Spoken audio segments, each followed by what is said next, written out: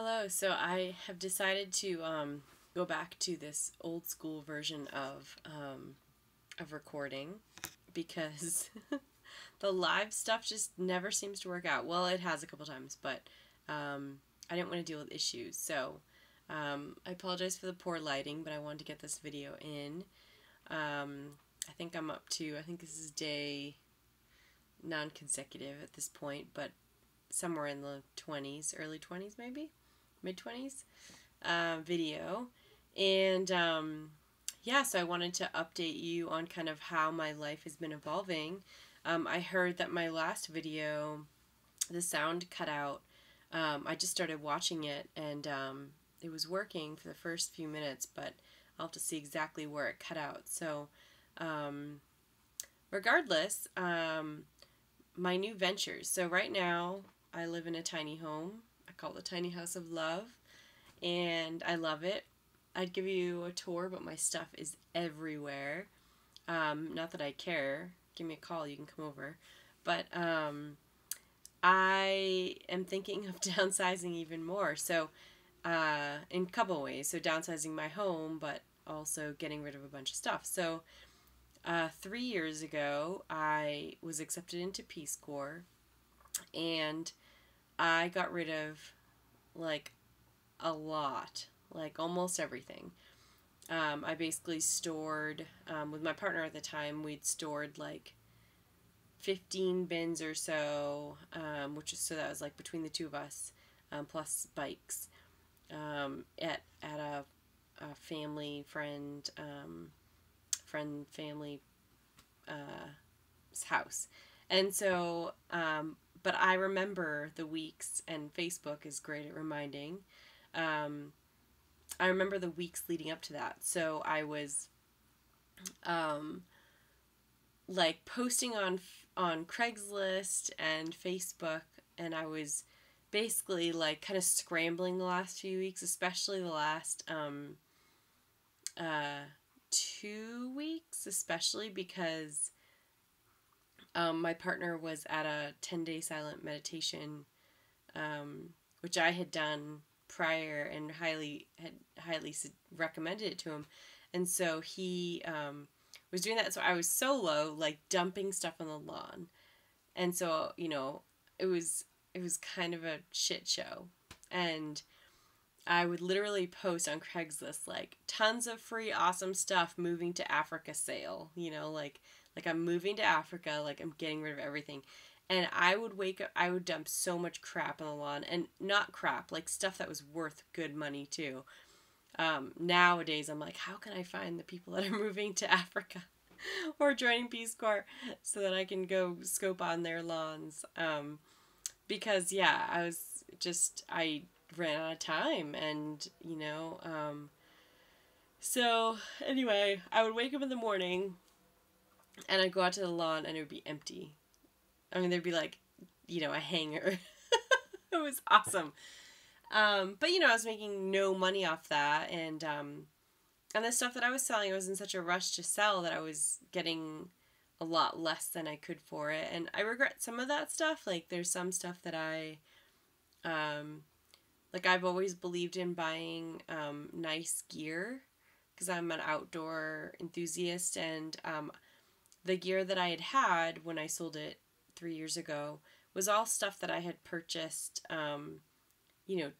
like a decade prior or more, most of it anyway, and had lasted me that long and was going to last me another few decades. It was stuff that was in really good condition, and so it was hard to sell some of that for so cheap because I knew I could never buy it back for A, the price that I purchased it for, so like long ago, and B, that it just was stuff that was high quality. Well, I guess that ties into A. But I basically knew that it wasn't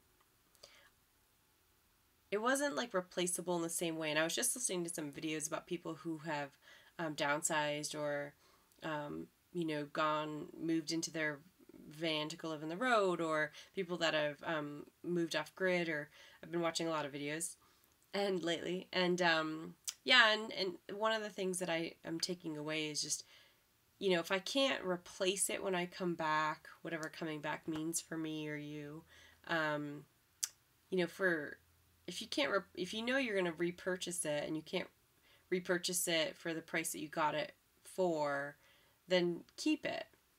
And so, for example, my road bike, which you can kind of see behind me, I've had my roadie for almost 20 years. It's a solid Cannondale, and I love it. And I, it's just taken me through so many journeys. And I worked at a bike shop when I bought it, so I never will spend the amount of money that bike was worth. Even if the price I actually paid for it, I still won't ever repurchase a road bike at that high of a price. So I'm going to keep it. And so I'm just as I'm downsizing again, and now I'm in this new process of, instead of, I'm not moving to Africa, but I am going to, I think I'm going to go on the road for a while. And so living out of my truck is going to take a lot of downsizing. So I'm going to store some winter stuff here in Montana, and because I want to come back for the winter and snowboard, and because I love snowboarding, and I spent last winter here, and the mountains are just so much less crowded than Colorado. And then I'm going to store some stuff with friends, hopefully, in Colorado, and like a little bit longer term storage. And the rest I want to get rid of. So it's going to take a lot of downsizing. I live in a tiny home. It's about 12 by 24 is what I'm in right now. With there's extra space. The bathroom takes up more than that. The bathroom is kind of outside of that 12 by 24. And it's pretty good size, but and there's lots of great storage like above me that you can't see. But I just don't need, all the stuff. And so I'm trying to like kind of like channel all the stuff that I've been reading and watching lately about essentialism, and there's books that show you how to like, look at an item, and there's like, you can set certain rules. So you can say, oh, I haven't used this in a year, so it's going. Or there's also books that talk to you or talk about like, if you look at an item and you can say, like, what does this contribute to my life? And if it contributes something positive or happy, then you keep it. If it doesn't contribute really anything, then you can throw it away or donate it or whatever, recycle it. And so, I'm thinking about like pictures. Like I have a whole bin or two of physical pictures, which a lot of us nowadays don't have, right? Like pictures in the last decade and a half or 2 decades of mine are all digital. And I'm not even very good at keeping up on those. I don't even know where some of those are hidden on some files. So, yeah, so I'm like, okay, so do I take that bin and do I have somebody scan all those photos, pro scan them, and then, or I could do it, but I don't have the time, so I'm trying to like manage my time and see, what I can do and what I can fit. But I'm really inspired. I've been watching all of these videos on people who are living out of their trucks and vans and campers, and I'm trying not to watch the RV ones or the van, like the bigger van ones, just because it's like, it gets me excited, but it's like, oh, but they have space, right? So then I'm like, I'm not going to have space. So I just want to be cognizant of that.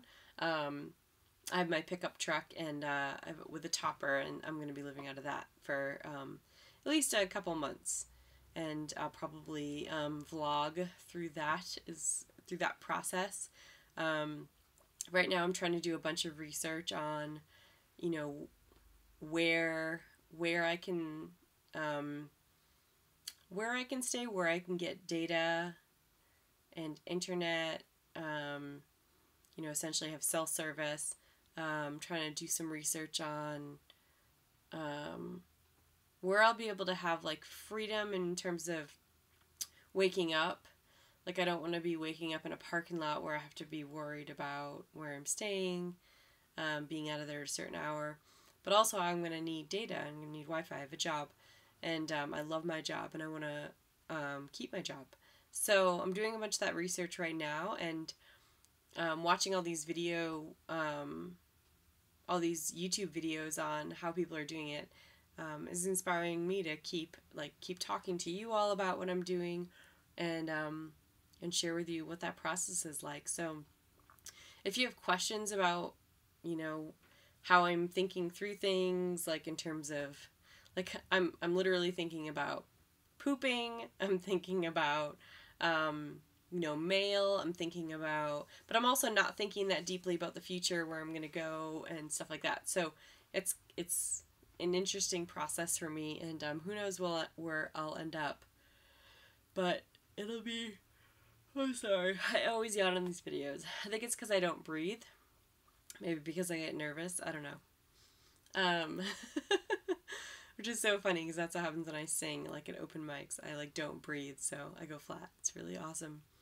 But anyway, yeah, if you have questions, I don't know what if you have suggestions on what I should call my blog post for when I start this whole process, right now my blog is thoughtfulbacklash.com, and you can kind of read about my journey this past year. I haven't posted very consistently, but there's some good posts, I think. So maybe I'll just keep Thoughtful Backlash and just keep going. But I would like to have sort of a nomad truck life something in there, so that people who are interested in doing that will find me easily. So yeah, I'm not really sure how that works. But anyway, yeah, that's where I'm at. So downsizing from 12 to 24 to, I don't know, my bed is like 6 feet long. So that long, 6 feet by whatever it is inside. Not very big. So trying to come up with some good hacks. And there's so much out there, and so many people that have tried building or have built crazy things in the beds of their trucks. I have a newer truck, so I'm not willing to totally drill holes through it, but I don't think I need to. So yeah, so I'm just researching all that stuff. So this video is long enough, but thanks for watching, and post comments below if you have questions, and then that'll give me ideas for future videos too, and I'll keep you all informed and posted on what I'm doing. Alright, bye!